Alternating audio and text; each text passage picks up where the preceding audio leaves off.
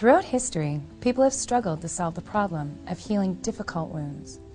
Although most wounds heal with time, some will not heal on their own, either because of the size or severity of the wound, or because of the underlying medical conditions, such as diabetes. Over the years, doctors and nurses have tried many techniques to treat these difficult wounds, including sutures, staples, and surgical procedures. But for many patients, these techniques simply do not work. Unfortunately, the consequences can be devastating, with untreatable wounds leading to amputations and even loss of life. In the late 1980s, a plastic surgeon, Dr. Lou Argenta, and a biomedical engineer, Dr. Michael Moriqua, built a laboratory at Wake Forest University in North Carolina to try and develop new ways of healing wounds. The doctors at Wake Forest tried and rejected many different ideas until they began experimenting with the use of negative pressure, or vacuum, to try to heal these chronic wounds. Different types of suction devices have been used throughout history to remove pus and fluid from wounds over a short period of time. But Doctors Argenta and Moriqua had a different idea. They wanted to use vacuum pressure not merely to drain fluid from a wound, but rather to mechanically pull on the cells in a wound over a longer period of time to actually create new tissue growth. This had never been done before, and their colleagues were skeptical. But the doctors continued to experiment with different methods and devices until they had invented something that worked.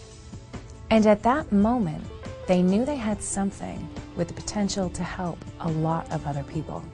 Wake Forest applied for and obtained several patents on the vacuum invention developed by Doctors Argenta and Moriqua.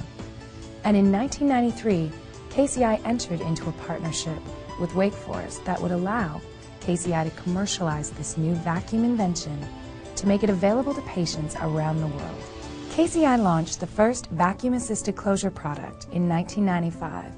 Once I saw what it did, I was blown away. I'd been a nurse for 14 years when I saw VAC therapy for the first time, and I knew how slow wound healing typically was. When I saw the VAC at the very first dressing change, it was stunning, the difference that wound had made in 48 hours.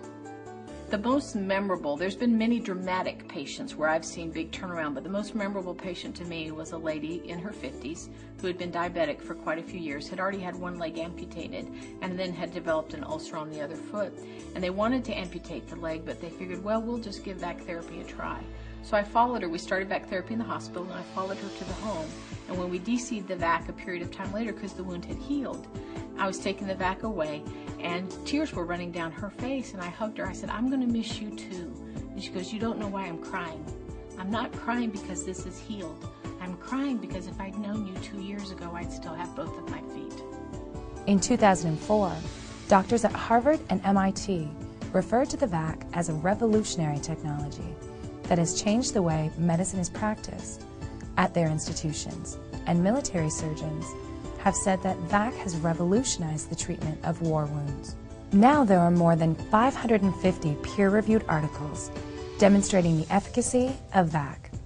More importantly, more than 3 million patients around the world have benefited from this new technology.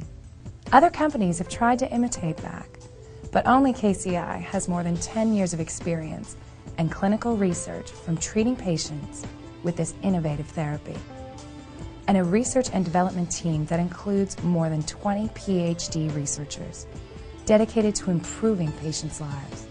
And the innovation continues at KCI as we use our VAC experience as a springboard for development of new products and technologies to help more patients around the globe today and in the years to come.